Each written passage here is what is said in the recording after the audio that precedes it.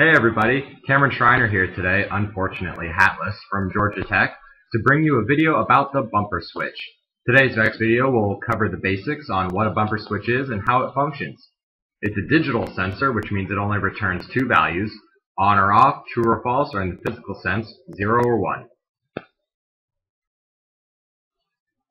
Alright, so in your kit you have a couple of these guys. This is just your standard VEX bumper switch. And all it is a depressible button that mounts parallel to the action that trips it. So what that means is that if you mount this horizontally, the action that trips it will be horizontal. And if you mount it vertically, the action that trips it will be vertical. It's a very simple sensor that has some basic uses in competition. Alright, so your bumper switch uses a standard PWM cable. It's a 3-wire cable that has the white one on the bottom for your data, the red one in the center for your power, and the black one on top for your ground.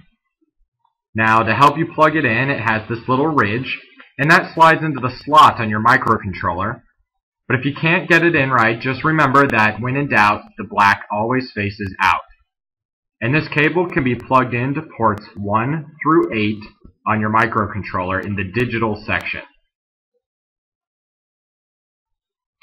Alright, to help us demonstrate some key uses of the bumper switch, we're bringing back our friend the elephant bot. Now, the bumper switch can be used like the limit switch to help the arm not overextend and hit important parts of the robot. But the downside to that is the bumper switch is very small.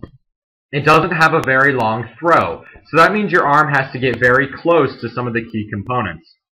Another use for the bumper switch is actually to mount it on the front, side, or back of the robot.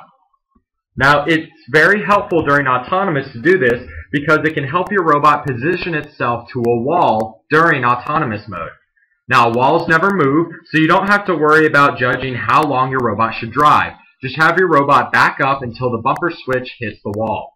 That way, when it hits the wall, your robot can then turn and orient itself into a better scoring position every time.